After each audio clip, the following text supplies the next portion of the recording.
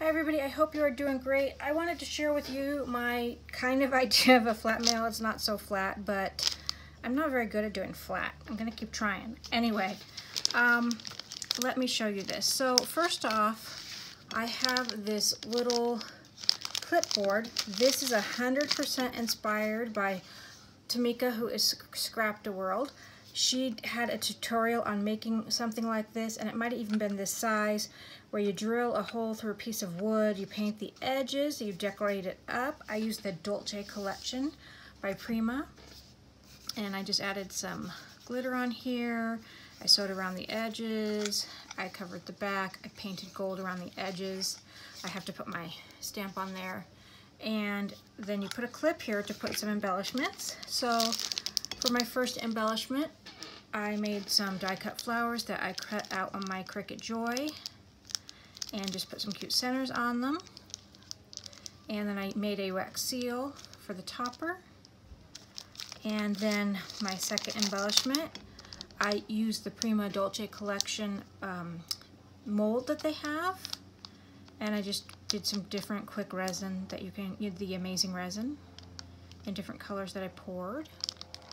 And you can use these on any kind of project, cards, scrapbook pages, mixed media projects, all kinds of journals, all kinds of stuff. So I made one of those. Oh, the bow I got from Denise, who is Solo Crafts, and a swap we did from the Coffee Cake and Crafting Facebook group, and she did a whole bunch of colors for me and I love them. And then my last one, I did an easy topper. My son's over here trying to distract me.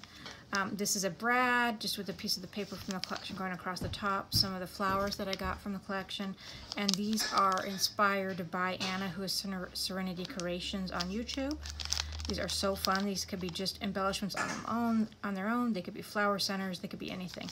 And I love how those came out. And I'm going to be sharing a few videos on some embellishments that I want to send to people as racks and how I like to package them up. And then you just find how you like them to fit. Mine are a little bit big, but that's okay. So then you just find out how you want to clip them on here. Make it pretty as you like. And then you can send them out.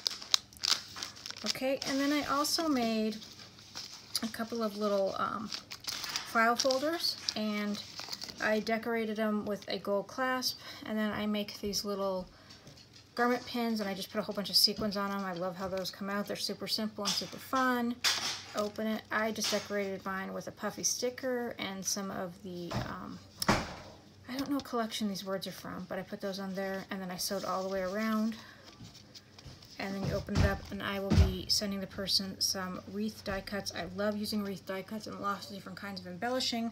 So in that one I put those colors, and I thought they matched the collection. And then, and I know who I'm sending this to, and I know this person has the Prima collection. And then I did another one of these again, decorated here, sewed around again. And then some wreaths here again, and some frames. So that is one way that you can send some embellishments. I will be wrapping this up along with something else small that I'm sending the person, and I hope she will like it. Thanks you guys for watching. Take care. Bye-bye.